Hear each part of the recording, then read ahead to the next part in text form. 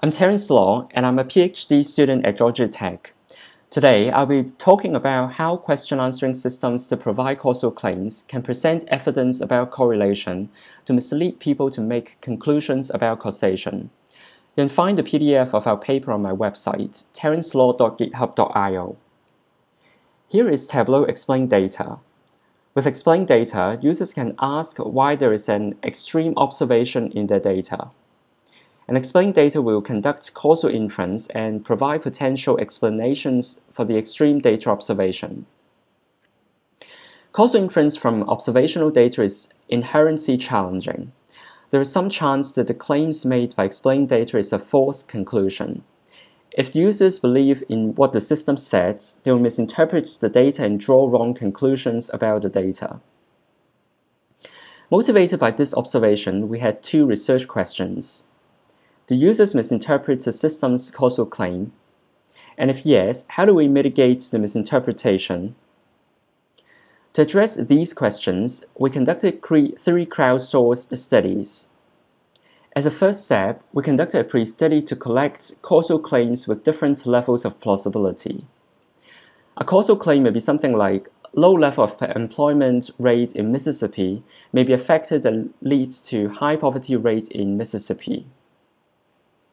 In Study 1, we presented participants with a series of why questions and answers to these why questions.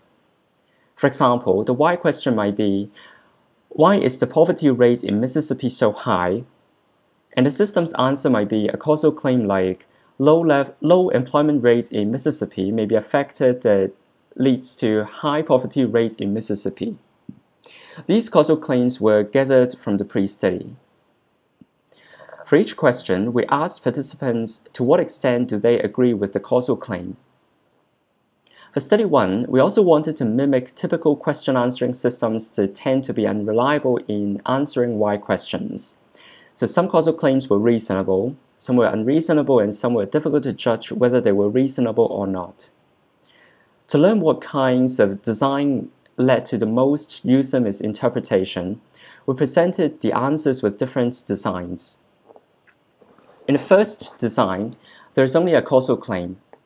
The second design presents a scatterplot as visual evidence about correlation.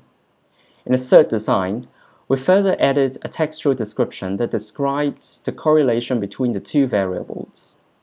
In the final design, there is a message that warns participants that although it seems that there is a correlation between the two variables, correlation is not causation. So, what did we find from Study 1?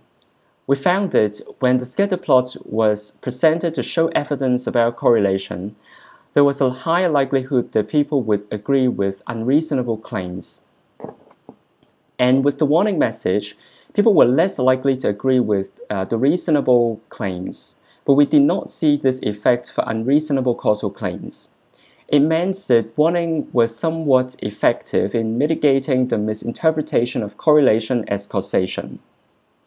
After Study 1, we also conducted Study 2. Study 2 was the same as Study 1.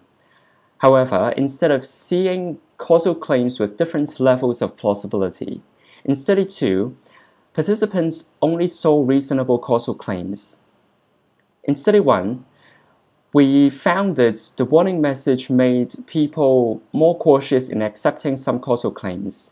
But in Study 2, we were not able to see any effects. The warning message did not make participants more cautious in accepting the claims. Let's go back to our research questions and see what we've learned.